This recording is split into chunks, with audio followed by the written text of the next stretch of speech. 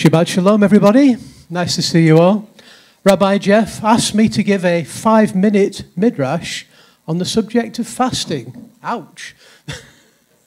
Well, actually, not ouch, because in our Wednesday small group meeting, one of our group raised the subject of fasting. And that question made me very curious. I wanted to see what the Bible actually said about the subject, which I personally have shied away from for many years. I'm not very good at it.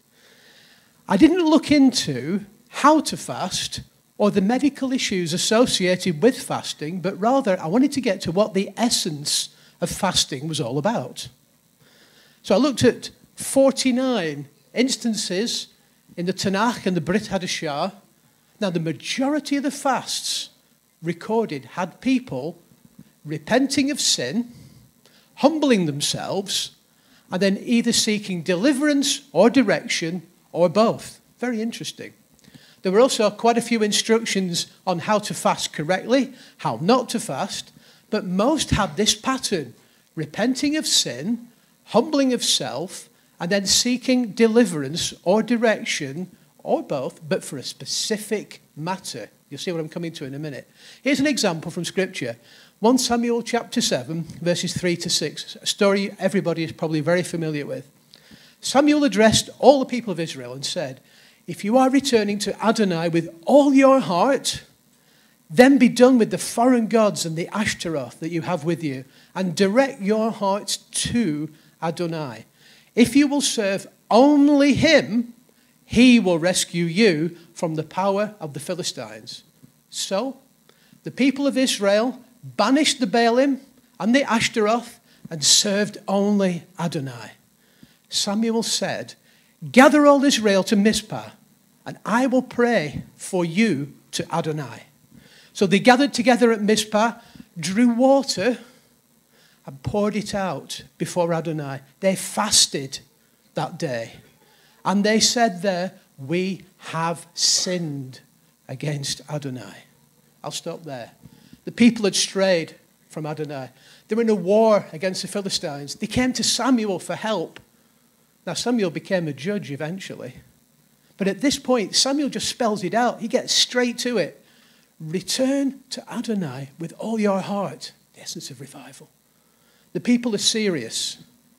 They show it by fasting and praying, humbling themselves, asking for forgiveness, and then pleading for a specific deliverance from the Philistines. A battle which, it is recorded, Adonai won for them.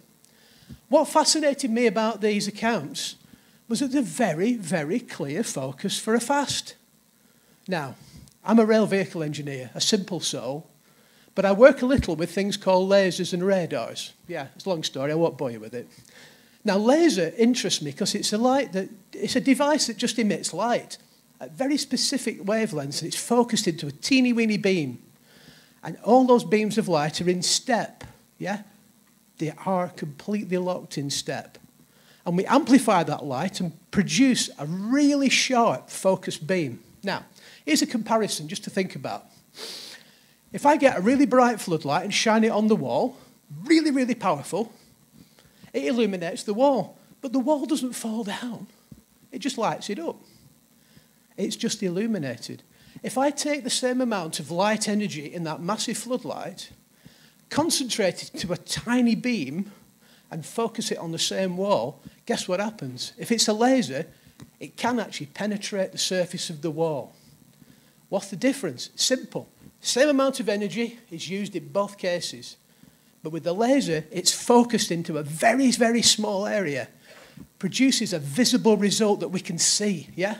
We see the whole. Unfocused, we illuminate. Focused, we penetrate. Now, I think the Scriptures have a nugget here for us. They always do, because they're genius. Laser-like focus in prayer and fasting on a small number of specific needs produces an intensity that penetrates the surface, the barrier, the obstacle, what we're trying to get through. Now, not long after we came to City of David, Rabbi Jeff gave us some very, very sagely wise counsel. Thank you, sir. about prayer and answers to prayer. He said this, and I will never forget it. Seek to align yourself with the will of Adonai. Pray in accordance with his will, then expect an answer. Wow. That sounds simple, but boy, is it hard to do. It involves repentance, humility, surrender, and focus.